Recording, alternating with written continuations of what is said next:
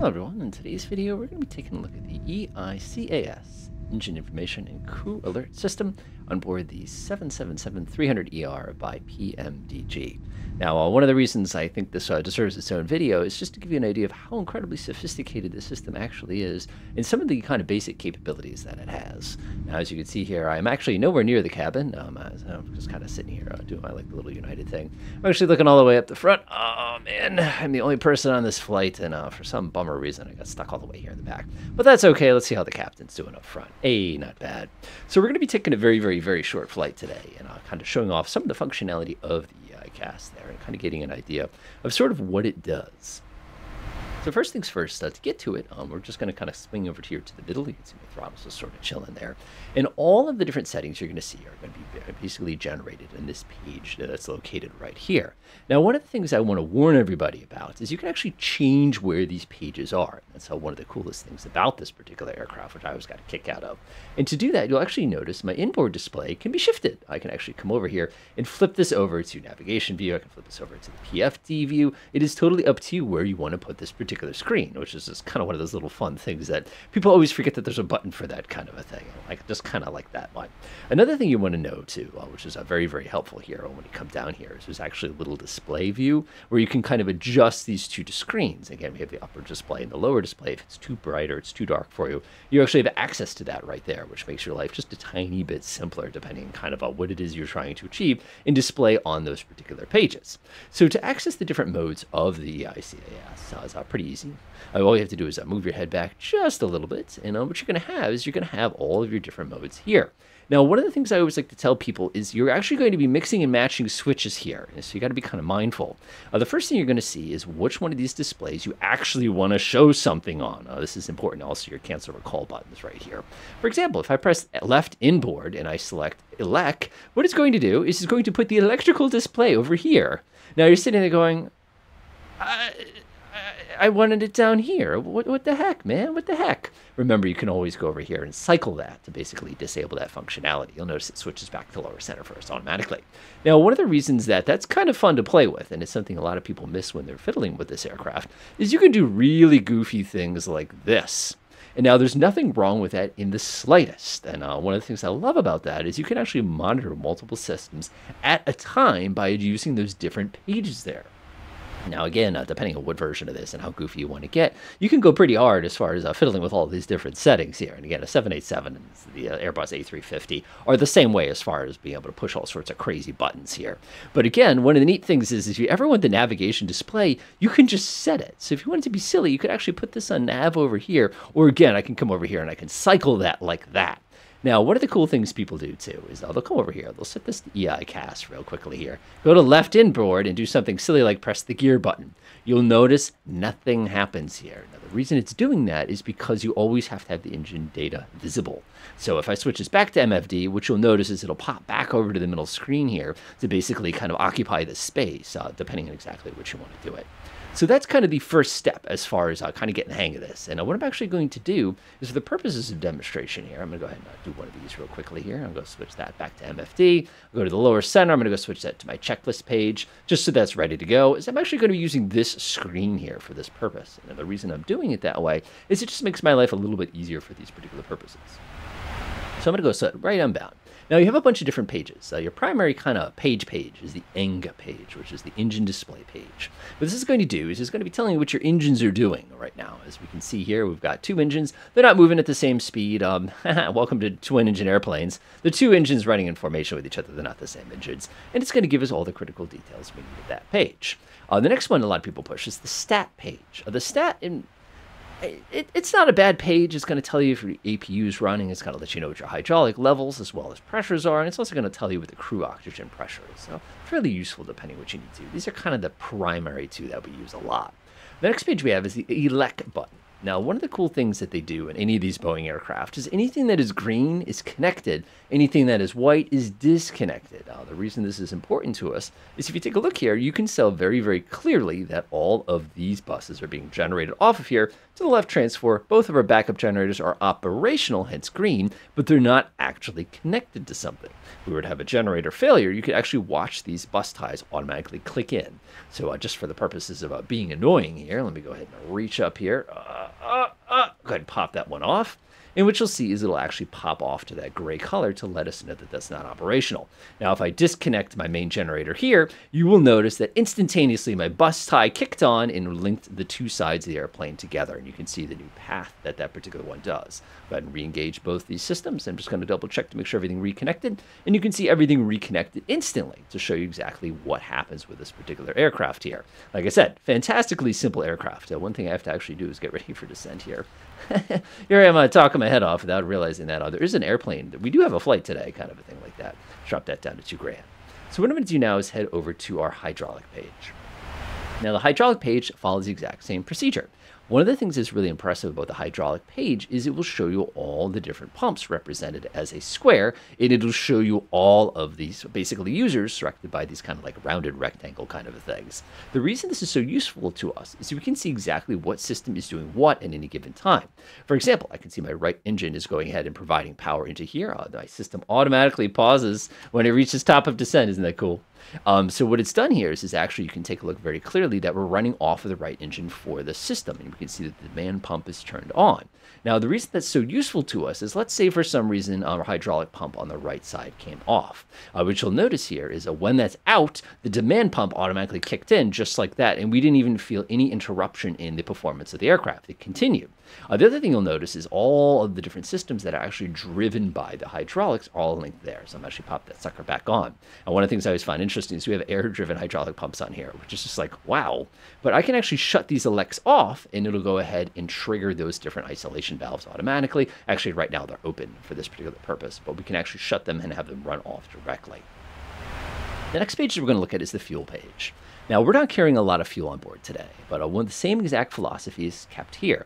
Anything that is providing is lit in green. Anything that is absorbing, you can see we've got these two valves coming in here. We've got one basically a cutoff valve, and of course we have the engine valves themselves. We can also see that we're not cross-feeding between the two sides. So one of the things I can actually do here is, let's say, for example, I wanted to do some cross-feeding. If I open those two valves here, it will slowly engage the cross-feed valves. Now, for anybody who's ever worked on an airplane before, will tell you just because you open the cross-feed does not mean that they will feed each other. That's just not how these things work. If we actually wanted to run fuel out of here into this engine, we'd have to actually shut the fuel pumps off on this side, and it would actually suck fuel through the cross-feed and pressurize that particular motor. But again, that's for another day. But again, you can see how that is indicated just in the same way that everything else is indicated on the screen. The air page is basically going to be telling you a couple different things. It's going to be telling you as far as our temperature controls. It's going to say how warm the cabin is. It's in Fahrenheit. Don't panic. It's also going to let us know what our duct pressure is, so we know exactly how much pressure is being pulled out of the engine. It's also going to show us all of our different valves here, so we know exactly what it is we're trying to do. I'm actually going to cancel out that hold there. I don't need it to hold at that particular altitude. That's perfectly fine for me. Not going to work. There it goes. Told you it would work. So we can see here is our pressure actually will change dynamically. Ooh, overspeed, overspeed. And the reason we're getting an overspeed is because of the wind change. But slam the speed brakes out there. Yeah, that's all I thought I needed. Much better. So one of the things we can see here, again, is the same philosophy. And the greens show open paths. And one of the things you'll find very interesting here is we actually have an open path, but nothing happens. Now you can see our left and right isolation valves are open, but our center isolation valve is closed. And one of the cool things is if you actually lift your head up here, you can see that it is indeed like that. Now, if I were to go ahead and hit that switch and manually close it, you can see that it closes itself automatically. Now, if I were to go ahead and close this one, you'll see that this one will automatically close as well. It's actually going to yell at me. Now, the cool thing here is all we really have done is isolated the APU from the left side of the aircraft, which could be very critical in certain types of emergencies, just to give you an idea of what we can't do. You also notice that my APU there is opened, and now if I were to slam the APU closed, the APU is not running. You're not going to see anything different here. You're just going to simply get a warning over on your message page, kind of giving a heads heads up saying, hey, was it your intention to do this? And yeah, my intention was to do that. I'm demonstrating my point. Now, one of the cool things you can see here is the way that the system works so quickly to basically tweak things if something goes wrong. Now, for example, let me shut off the right engine's bleed. I'll reach up. Let's assume we're getting smoke from there or something like that. We're going to get an angry warning, but you'll notice instantaneously all the valves open up, and you can see them very clearly on this page to basically feed things into the back side of the airplane so that we're still getting plenty of good flow. It's still pretty comfortable in here. Now, if we wanted to isolate that pack, for example, let's assume maybe the pack's giving us the issue here. Let's go ahead and isolate the pack. You'll see that that pack will disengage. Oh, did I hit the right one, or did I always do that? No, I did that right. I did that right. So that pack will actually shut itself off here. So we're getting a little bit of air through here. But let's say this entire side is basically not working so well for us. So we could isolate that entire side of the aircraft by closing all the critical valves. So now that right pack is completely out of our particular component. And again, we're getting bleed loss the wing on the right. That, again, would be very important if we had, we're trying to de-ice or something. You can actually watch the pressure drop off because we're not doing anything to it right now. But we'll be nice to this airplane and go ahead and turn everything on. And of course, when we re-enable it, you'll see the duct pressure comes back up as the bleed kicks back in and everybody starts stop complaining because they're not getting so boiled out back today. So the door control, pretty straightforward. It's going to turn on different tones if we're armed versus not armed. And again, you'll see them here. Gear page, the big thing you need to know about this is it tells you if the doors are closed. It's also going to give you a little heads up. I don't know what my flight is doing. I've just been kind of rambling this whole time here. Let's do, get this thing coming down pretty quick here. Now again, that sounds pretty good to me. Down, Dino, down. So what this page is going to do is this is going to show you all the different pressures of individual tires as well as the brake temps. Obviously, we haven't used the brakes. If I were to squeeze the brakes right now, nothing's going to happen because the wheels are, of course, not turning, so they're not going to generate any heat.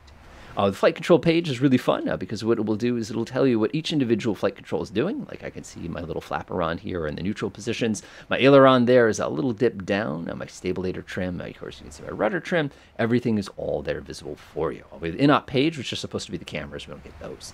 And then we get the fun page everybody forgets about, and that is the checklist page. Now, the cool thing with this aircraft is if you program things correctly, the checklist page will remind you if you skipped something. So again, if I went to recall, I could come up here and press recall, and you can see recall comes out node. We can check the notes, auto brake set, landing data set, all the approach briefing. Again, we can check all those options. If we need to, we could reset it. If we wanted to go to the normal page, we can actually go up to the top and see all the different checklists. We also have a handy dandy little non-normal page here that we can come in here and actually double check to make sure we haven't made any mistakes. We can also reset all the checklists if we need to, depending kind of on what we did or did not do, kind of a thing on our specific flight. Again, handy little features that we have sort of ready to go for us for that purpose. We have the nav page. Actually, the nav page we'll get to. We have the com page. I have nothing to show here. The reason I have nothing to show here is because I haven't set up any of the different components for the cell cal. Wow, that is a video in and of itself. So again, we can come in here and do all sorts of stuff and basically send we could say, I want this level here, and I want to do this, step, block, bop, bop, bop, and then we could send it. But again, we have nothing here that we can actually use for this because I don't have that configured with this particular aircraft.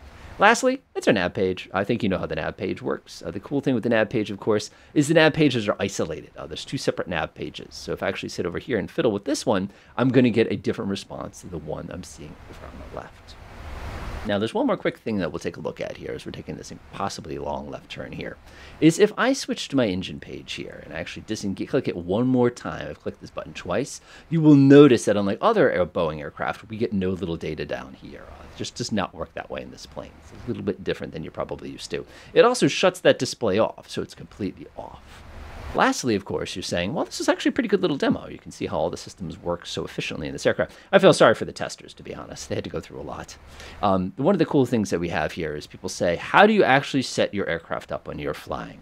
And the reality is, and this is going to sound awful, is it's going to depend on what I'm doing. Obviously, if I'm just flying, I leave it in this mode. There's no reason not to. Always being able to glance over knowing what your engines are doing, in my opinion, as a real pilot, is very, very important. Obviously, navigation data is really, really critical. We could go into a whole, basically, speech on this one, describing how you can use it, better ways to use it, ways not to use it, putting your terrain on and your weather radar and all that other stuff. Actually, we have some pretty strong weather today, so I would not be surprised if we actually pick up some of the green stuff today. But I'm not going to worry about it too much. Cabin ready. The other thing, of course, is you always want to use the one that makes sense. So if we were to have like a sudden engine out or something like that, you want to make sure that you're on the page that works best for you for whatever particular situation that you're going through at that particular moment. And again, I won't fiddle with it too much. For example, if I know I'm on the ground, I'm going to use the door display. If I know that I need to make sure that my APU is running, I'm going to make sure I'm on the stat display. If I know that I'm getting an engine start, obviously having that. If I'm trying to do something with balancing out the 2 fuel tanks, I'm probably going to be on the fuel page. The checklist page, I almost always leave down here, depending on what my particular flight is. And generally, since I don't have a co-pilot, there's really no reason not to use this for something else. So one of the things you could do, again, pop over here, pop in the engine page. This feels very awkward to me. I like rather have checklist here and engine here. It's just my personal preference. But you have to use the data that's not going to be distracting to you, and of course the data that you actually can use. Enjoy.